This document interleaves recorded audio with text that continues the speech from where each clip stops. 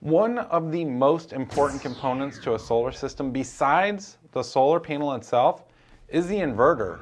There are actually a lot of inverter manufacturers out there, but only two have really done a good job at becoming household names, and that's SolarEdge and Enphase Energy. And you would think that they use similar technology, but it's the contrary. They are polar opposites, and we have, for the most part, done a good job of being relatively neutral for our customers, because frankly, they are both really good products. But it's hard to stay neutral when one is clearly leading the way for the future, especially here in the United States, where one of these two leaders is actually based. But before I enlighten you with knowledge and my professional opinion on which is better, please take a second to subscribe to the channel. It really takes a second. Just click the little red button, and I really appreciate it when you do that. We are looking to expand the channel and include reviews outside of just solar and general energy efficient home improvements. So if you have any ideas, be sure to leave them in the comments, because I do check those out from time to time, and it'll help us understand what you want more from the channel. And for those of you watching, because you're in the research phase of solar, visit us online to receive a hassle-free quote. We service a huge area here in Southern California, and we would greatly appreciate the opportunity to win your business.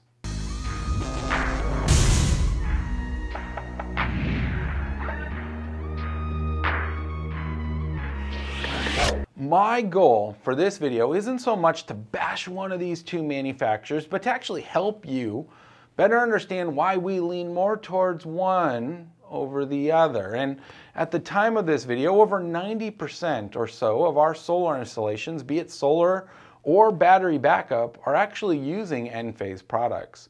The remaining 10% is made up of specialty projects using either like SolarEdge or SMA America. And this number is shrinking more and more each quarter, as fewer and fewer customers are actually interested in other products besides Enphase microinverters.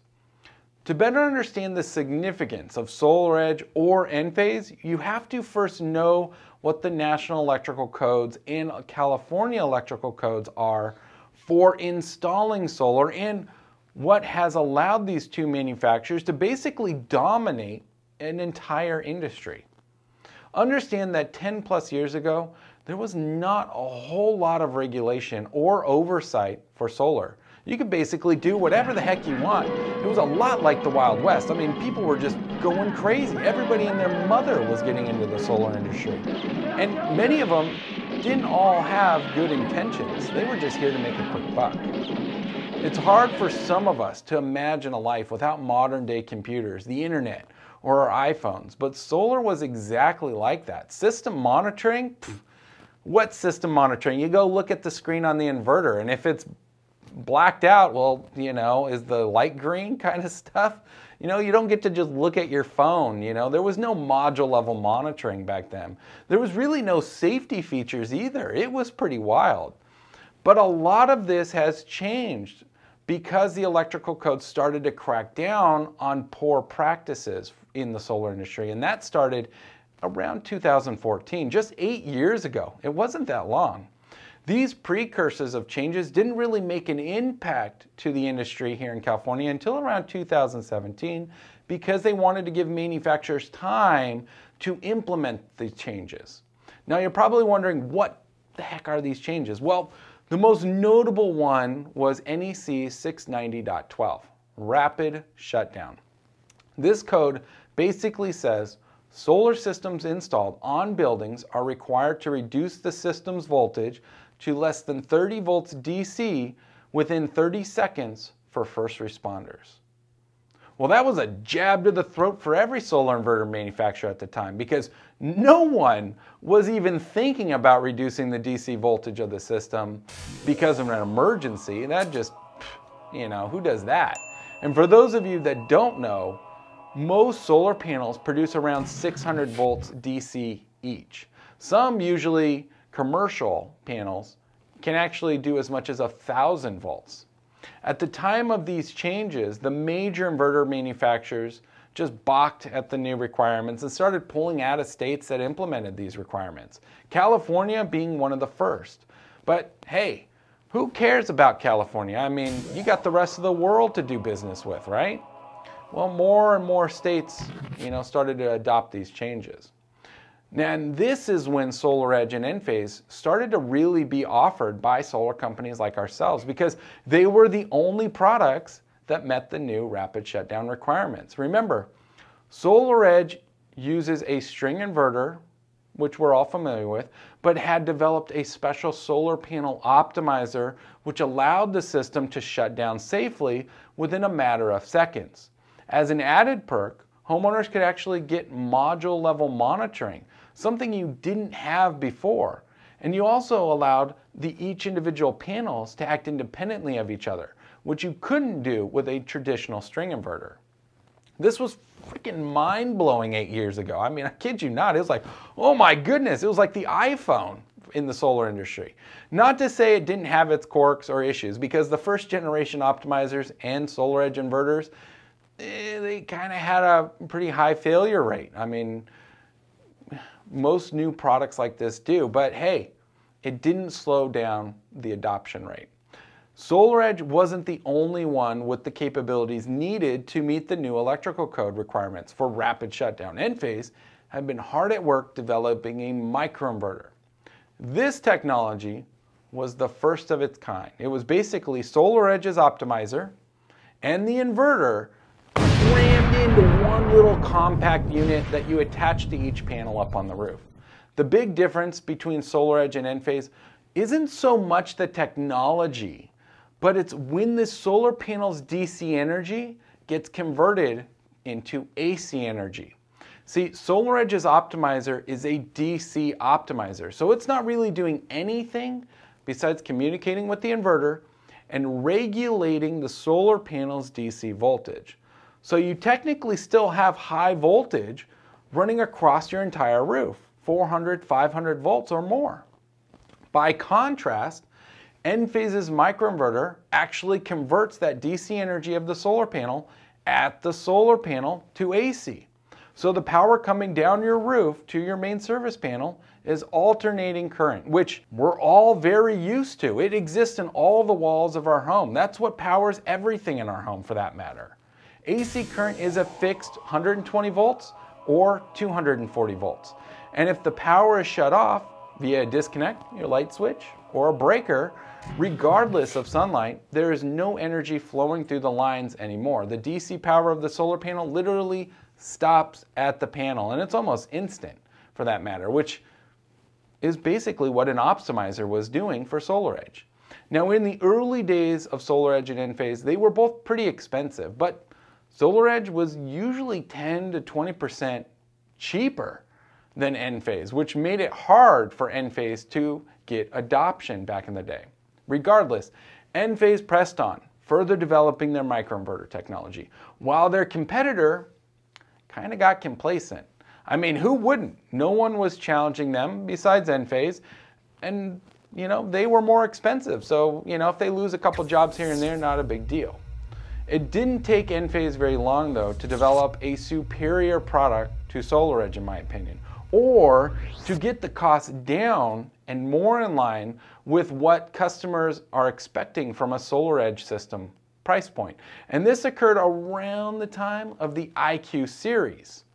This was the future for Enphase, the IQ microinverter. It stood for intelligent. It was the most advanced microinverter. It used completely new communication protocols and had a robust microprocessor built into the microinverter, something no one else had ever done. It was crazy.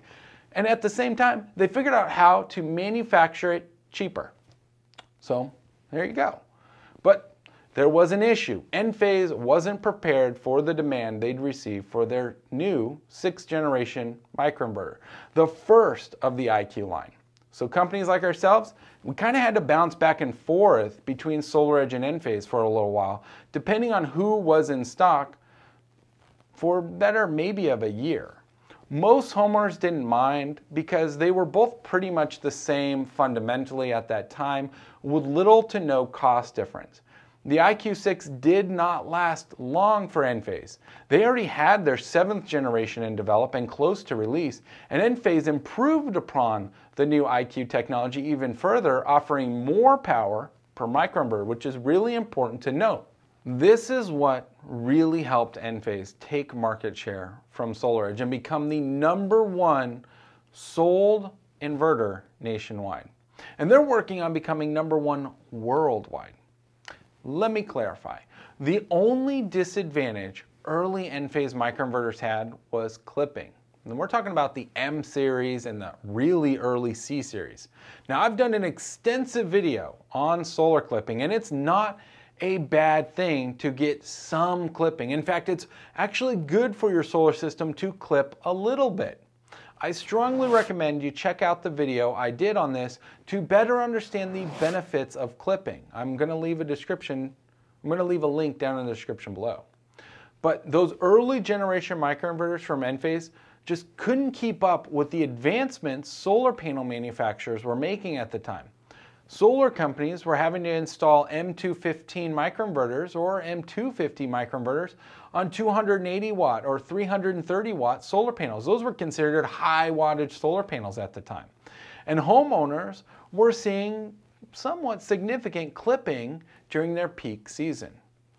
This was something of a concern and wasn't as big of an issue with SolarEdge, though you still get clipping, it just wasn't usually as noticeable. But kind of take that as a grain of salt, because even today, it really depends on your solar company's design. Because no matter what, an undersized inverter to a large group of solar panels will almost always have clipping, and will likely have more clipping than microinverters, especially compared to the latest 8th generation from Enphase. Regardless, the once complacent SolarEdge had to all of a sudden scramble and update their product line and start doing something. And it honestly feels like they weren't prepared for Enphase to keep innovating or working towards innovation. I honestly don't think anybody really was. We pretty much went all in with Enphase around the release of the IQ microinverter because Enphase had finally provided homeowners and installers a product we could all trust. For many of you watching this video, you probably have received a quote with SolarEdge and another one with Enphase. And you're trying to figure out which is the better product. It's kind of hard. In my professional opinion, Enphase is the better choice. And here are my nitpicky reasons, in no particular order, of why I prefer Enphase over SolarEdge. Over 8 generations of inverter advancements, continued innovations with microinverter technology and battery technology. First to develop an off-grid microinverter. Better monitoring platform, really user-friendly app and web-based. Includes consumption monitoring. Built-in Wi-Fi connection that's standard. Backup, Ethernet connection standard. Easy to add on cellular kit. Warranty is transferable. So when you sell the house, transfer the warranty. Better customer and installer support, something easily overlooked. Average hold time, less than 15 minutes for Enphase. Freaking friendly as heck support staff. Then they can actually help homeowners find certified partners if their original installer went out of business.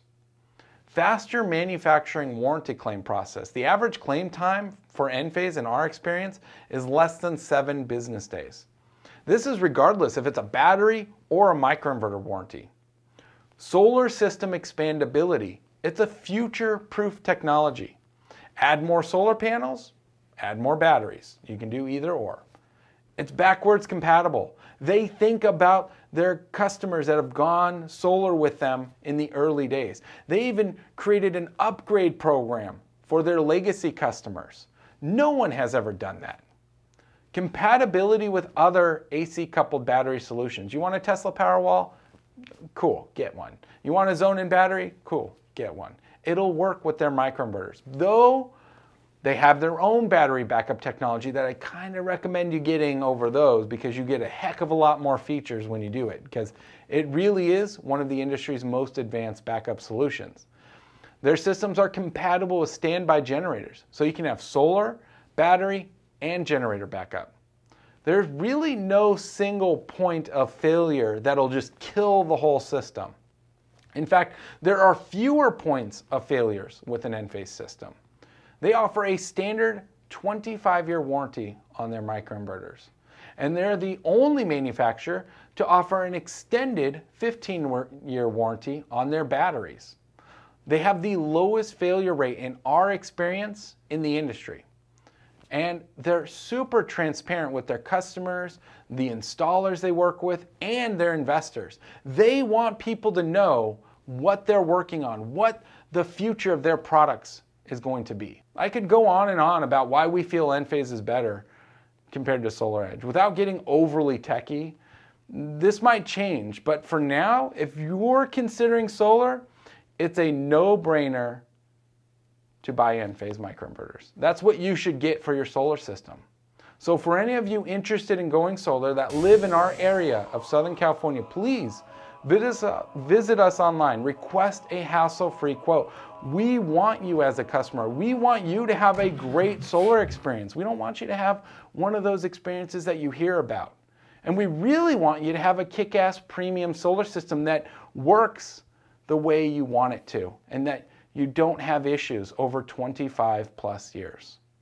Because that's all we've been trying to do for the last 15 years, is provide the best service we can with the best products we can source. Well, that's it for this week's video. Thanks for watching. Please be sure to subscribe to the channel. Maybe give this video a thumbs up too. Either way, I'll see you in the next one.